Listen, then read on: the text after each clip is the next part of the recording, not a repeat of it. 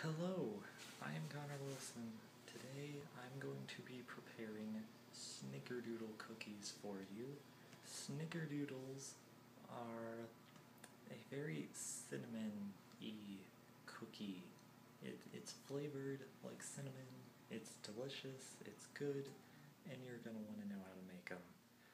So, I'm going to walk you through all of the ingredients that you need. I will walk you through how to make the dry part, how to make the liquid part, how to put it all together, and what your end result should hopefully be. So let's go ahead and get started, but first I'd like to just make a note. I apologize if my head is being clipped off of the camera a little bit, as it's standing straight up. So my head is very much going to be clipping off the top through most of this. I apologize.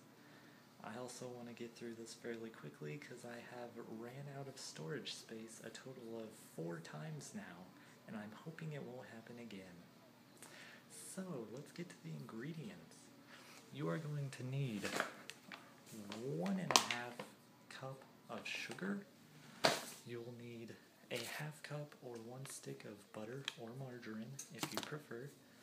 You will need 1/2 cup of shortening. I use Crisco. It's shortening. Whatever works for you works for me. You're also going to need 2 eggs. You'll need 2 3/4 cups of all-purpose or unbleached flour. You will need 2 teaspoons of cream of tartar. 2 teaspoons. You will need 1/4 teaspoon of salt. And separately from the rest of these ingredients, you will want to have 1/4 cup of sugar again, along with 2 teaspoons of ground cinnamon. So now that you know all the ingredients that you need, let's get to the mixing part. Now, due to time constraints, I have already pre-mixed most of it, so I'm just going to talk you through what you will need to do. So, first off, you're going to want to mix together the 1.5 cup of sugar, the butter, the shortening, and the eggs in one large bowl.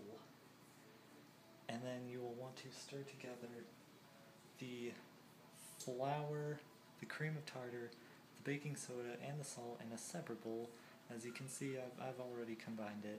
That's what you'll want to do once you have separately stirred each of these. You're going to want to combine it at the end. Now, I am already at that step, which is good, because it's the important step at the end. Once you've got that combined, obviously, you're going to want to stir it up so you don't have a bunch of, flour just sitting on top of this liquid gunk.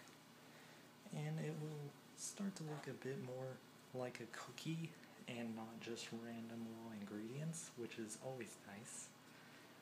It is typically good whenever your cookie product looks like a cookie, unless that's not what you're going for, which is okay. But we're going for making normal, wholesome cookies of the snickerdoodle variety. So, once you feel that you have mixed it together reasonably well, what you're going to want to do, you'll take this bowl, right, and it says about 1 1/4 inch balls. Really, you take a good amount in your hand, right? You can set the bowl aside, you take this good amount, and you just sort of roll it.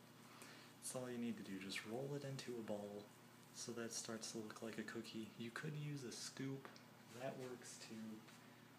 This is easier and faster, it just is. What you're going to want to do, remember that sugar and the cinnamon that I told you to set aside separately? Well, you're going to want to combine both of that into a smaller little bowl. You'll take this dough, you just slap it in, right? Roll it around a little bit in the cinnamon sugary, and eventually you'll have this cinnamon and sugar covered ball of dough. You will take this ball of dough, put it on a pan. You'll stick that pan in the oven, and the oven should be preheated at approximately 400 degrees Fahrenheit.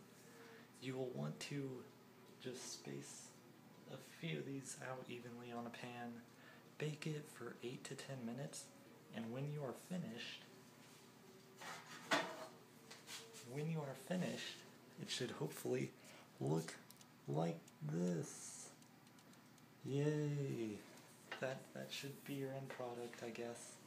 So, in conclusion, I told you all about the ingredients you need, how to mix together the dry and the liquid part, finish it all together, put the finishing touches. There's a low battery notice on my camera just in time because we are done here. Thank you for watching.